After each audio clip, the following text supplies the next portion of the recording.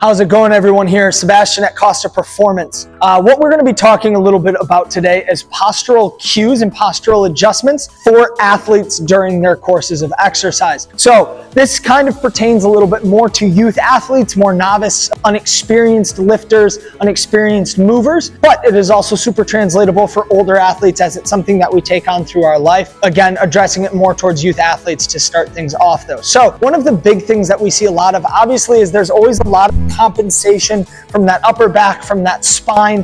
When it comes to learning new movements, you see it a lot with squats, with lunges, with any sort of hinging movement. We always find that that spine is one of the toughest things to kind of control and get kids to understand how to keep it neutral, as we like to say, that kind of that straight line and avoiding any excessive compensations the best that we can. So one of the big ways that we need to do this and that we need to be addressing it with our athletes is making sure that everything is kind of in a comfortable position. A lot of times you hear, like I just said, a neutral spine, but neutral is different on each person. So getting to know the athlete, getting to see how they move, and putting them in a nice position where everything is stacked on top of themselves, everything's relaxed, so when they move, whether again it's hinging, squatting, lunging, whatever it is, everything stays in a nice neutral position. That way we can start to translate that more into sport-specific movements. We always kind of use Djokovic as one of the best returners in the game, and he is in that nice posture position where he's got his hips open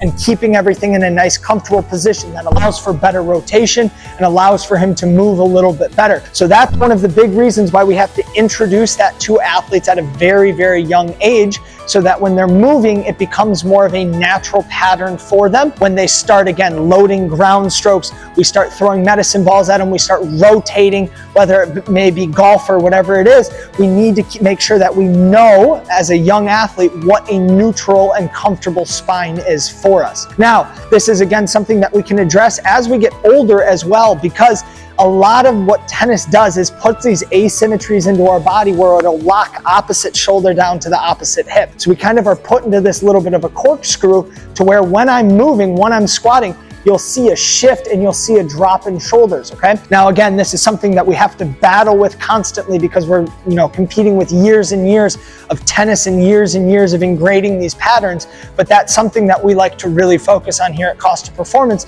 is making sure everything is as in-line as it can be for the given athlete. So if we are looking at an athlete that's lunging, whatever it may be, and we see that shoulder dropping in, we have to not just think about the shoulder, because a lot of times if we say drive that shoulder back, what'll happen is they'll rotate their hips in the wrong direction, or we'll get some valgus at the knee and other little things like that. So it's making sure that all of those little asymmetries are kind of aligning or unaligning themselves to find more of that center line and whatever that may be. Now, again, one of the big ways that we think about this is, I don't love the term, but we use it constantly, is just posture, right? Constantly we're telling athletes, chest up, good posture. Now again, posture is kind of a very subjective term, but it is something that everyone understands really, really well, right? A good posture isn't here, right? It isn't the head pushing forward. It's everything, again, stacked on top of itself in a very strong and secure position. This is something, again, that we have to translate through